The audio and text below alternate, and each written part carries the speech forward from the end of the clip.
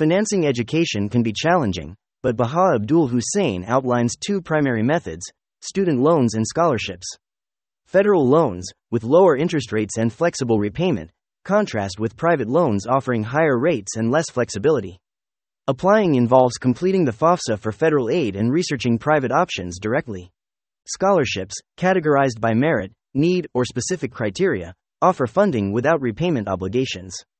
Researching scholarships from various sources and submitting applications by deadlines are essential steps. Comparatively, scholarships are more cost-effective and competitive to acquire than loans, which require repayment with interest. In conclusion, understanding the distinctions between loans and scholarships is crucial for informed decision-making. Both options alleviate financial strain while pursuing education, but careful consideration is necessary. Baha Abdul Hussein's insights emphasize the importance of exploring available opportunities for financing education effectively.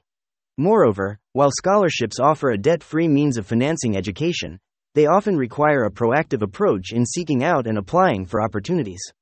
On the other hand, student loans provide immediate financial assistance but entail long-term repayment obligations.